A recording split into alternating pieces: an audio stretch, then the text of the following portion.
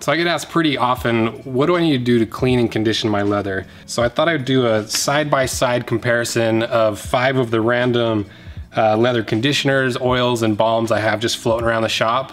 So the first leather we're testing is a straight veg tan I got from Bill from District Leather. He worked with Wickett and Craig to create his own tan. It's basically just a bridal leather. It's a little bit drier and a little harder to wear in than most of the other leathers we have.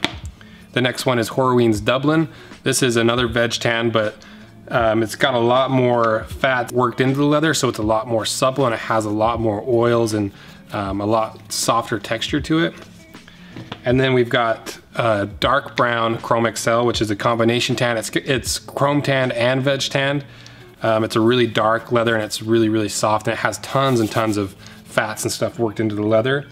And a black Chrome XL. So the first one we're gonna test is Mink Oil. I have this Mink Oil left over from when I was a wildland firefighter. Everyone would treat their boots with Mink Oil, so I just have tons of it floating around. The next one we're gonna test is Saddle Soap. This is a really, really popular leather cleaner. It does a really good job of conditioning, and I've used it for a really quick and easy way to finish the sides of leather straps. Next is just some Aussie, I don't know, leather conditioner. It's a pretty popular one for a really deep penetrating leather conditioner. And then on to Chamberlain's. I don't know if that's how you're supposed to say it, but they sent me a couple samples last year of a few of their products. The first one is their Healing Balm, and the second one is their Formula #1 Leather Care Liniment.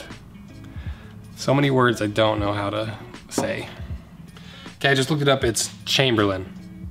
That's how you say it.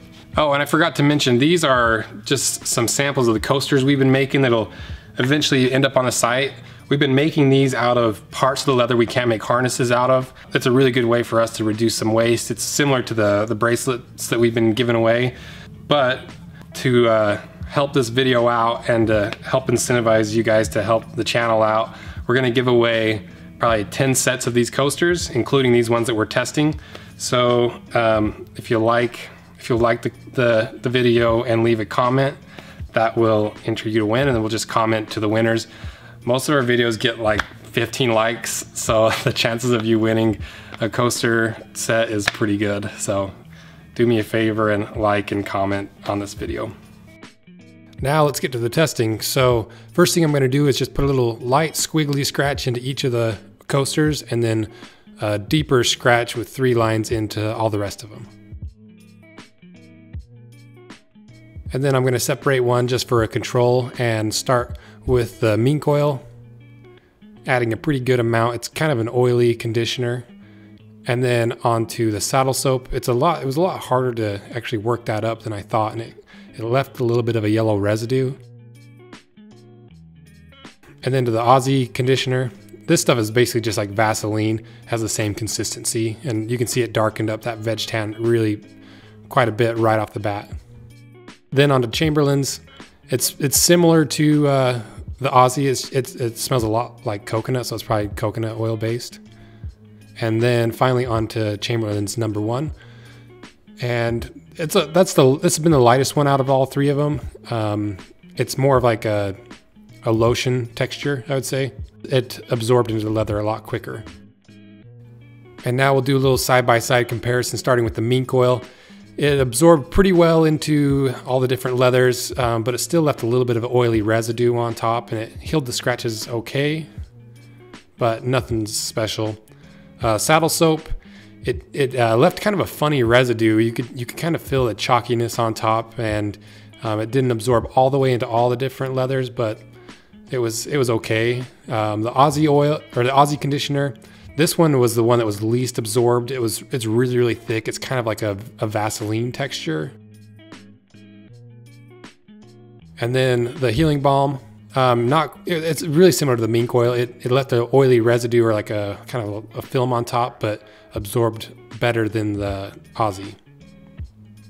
And then to Chamberlain's Leather Milk, this one did pretty good. It absorbed fairly quickly and didn't change the color too much, and I think it healed the scratches the best out of all 5 of them.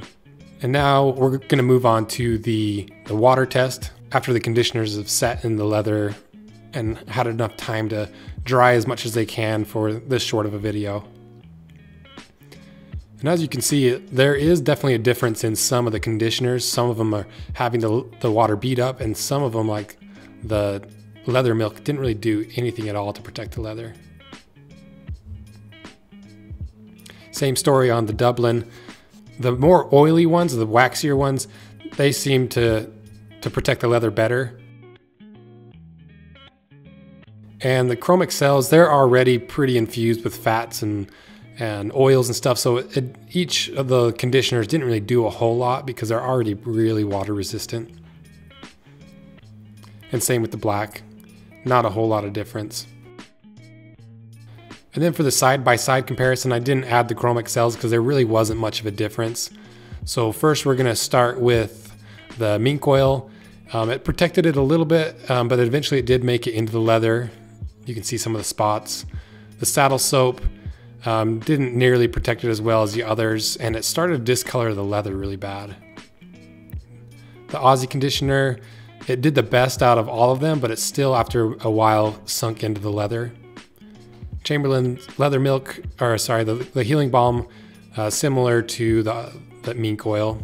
And then Chamberlain's Leather Milk, this one did the worst out of all of them. It didn't really do much of anything to protect the leather. And we'll take one more look at all the different finishes. As for smell, I really liked the Healing Balm by Chamberlain's. It smelled a lot like coconut. That was my personal favorite smell. And the flesh side didn't really matter for each one. It all kind of did the same thing. The flesh side wasn't that big of a difference. And as for how soon after you can use whatever product you're putting it on, the Leather Milk did by far the best. It was the fastest absorbing and didn't leave any really noticeable residue. Okay, that pretty much wraps up the side-by-side comparison. It's hard to choose one for an overall best conditioner. If I were to choose one, I would probably choose Chamberlain's. It seemed like it's the best all around for a nice conditioner that doesn't leave a really oily finish on top, but it still cleans and conditions the leather. And then again, it's like depending on whatever application you're trying to use, one might be better over the other, but this is my personal favorite. So let me know what you think. If there's any other types of conditioners we didn't do in this test that you think I should test, or something that I'm missing, or something I didn't even think of, let me know, and I'll maybe do another video.